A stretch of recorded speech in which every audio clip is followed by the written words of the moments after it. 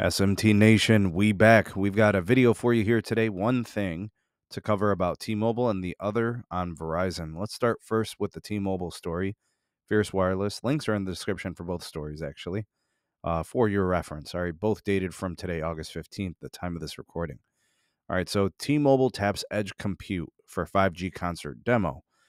This would indicate that they've got a 5G use case. Let's see what this is about, if it's exciting. All right, so T-Mobile recently tapped into the edge computing power of 5G to pull off an impressive concert. All right, cool. That's an interesting use case. This was for T-Mobile employees at the Bellevue headquarters.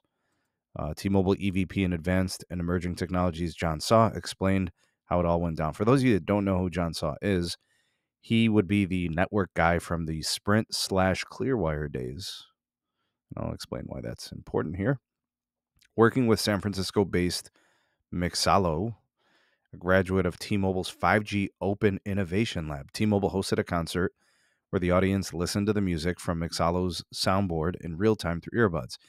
All right, so this type of use case with 5G, kind of actually what 5G is made for. You need ultra low latency for this. All right, let's see.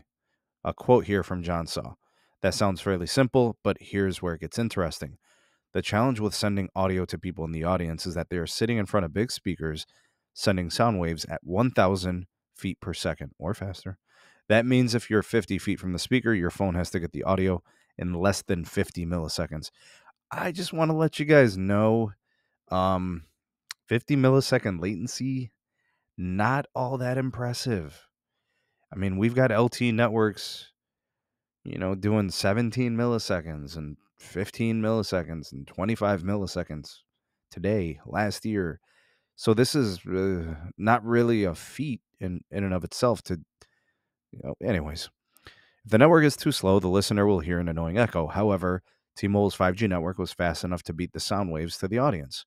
And the Mixalo app actually had to delay the audio from hitting people's ears so that it was in sync with the music coming from the loudspeakers. Okay, so I think that's kind of interesting. The audio was actually too fast, which means whatever that 5G application was, this Mixalo app, it has to put them in sync at the right time, right? So align them together.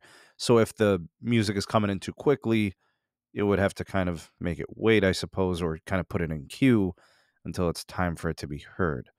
And unbeknownst to the audience, this was an excellent way to showcase our edge computing capability over 5G as we installed the Mixalo server at our edge to enable even faster response times. I like what I'm hearing here. I like what I see. This is pretty cool. It says here the experience for listeners was great. People nearby by the attending concert heard nothing. I guess you could call it a silent 5G concert. All right, good stuff. Very nice because they did it all over earbuds. All right, for this type of thing, you obviously need fast speed, lots of bandwidth and stuff. The latency is really important. It's got to be fast enough. And actually, in this instance, so fast, they actually had to slow it down. For those of you that know who John Saw is, the former CTO of Sprint, he's kind of like one of the origin employees of Clearwire, which predates Sprint. But this is the whole 2.5 gigahertz spectrum story for T-Mobile. So that's kind of like where the roots of all this comes from. He's kind of the mastermind of the whole like N41, 2.5 gigahertz and all of that. Now, this is funny.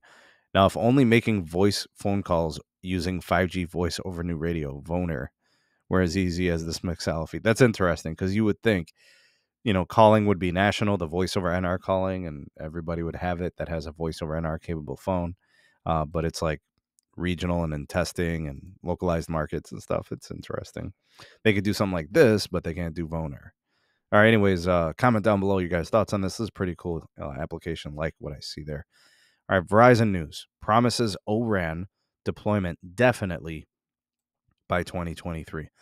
All right. So O-RAN, or Open Radio Access Networking, this whole concept of O-RAN is the fact that you could use, in principle, any vendor, OEM manufacturer of radio equipment, and it would all work together. So Verizon has said that they're going to do this now next year, definitely. So that gives you a definitive time frame. AT&T, I think, is going to probably be around the same time frame as well. T-Mobile's a little bit more bearish on this, I suppose, would be a good term for this. Adam uh, Keepy, Copey, Verizon's SVP of Network Technology Strategy, Architecture, and Planning, made the comments at the 8th Annual Cowen Communications Infrastructure Summit, according to the summary of the event provided by the financial analyst firm. All right, so when speaking about this, they must feel pretty good about the developments. The thing about Open RAN that's an advantage to a company like Verizon is the fact that you can leverage and utilize any manufacturer or vendor of radio gear, and it can all talk to each other, and it all works with 5G network cores, and it reduces the cost of operation because you could always leverage whoever is giving you the best price for equipment. And this makes a lot of sense for a company to invest in this type of an infrastructure to save money in the long term and short term for sure, definitely. There's degrees of Open RAN, obviously, uh, but we got to kind of see how this plays out. I know Dish has made it a point to explain how they're doing ORAN and how it's going to give them an edge and how they can sell their network for cheaper because it costs them less to build and operate. But I think the takeaway here is the fact that they're giving us a time frame. You know, this is obviously good for their operational costs, their OPEX, and their CAPEX, and it should reduce that in the long term. Should be pretty noticeable savings.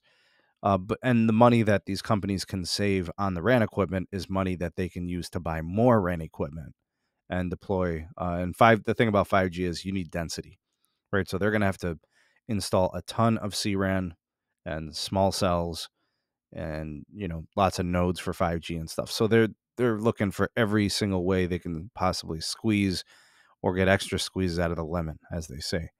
All right, so good stuff. That's our time frame. Verizon ORAN definitely next year. And when they don't give you a time frame, like in terms of like a quarter or something, this is definitely not Q1. It's definitely not Q2. It's going to be the back half of the year. So it's definitely going to be after the summer next year for sure. In fact, you can almost slam dunk, right? Almost. Q4 is probably pretty likely. Comment on the Verizon ORAN piece, and then comment on the T-Mobile 5G application concert demo piece. Very cool stuff here, today's video. If you appreciated it, like this video, share it, and subscribe for more, and turn on the bell notifications to never miss an upload. Links in the description for my Twitter, my Gmail for all business inquiries, and my Patreon page if you want to support us and get early access to content exclusive videos not found anywhere else. Thanks for watching. See you on the next one. Peace.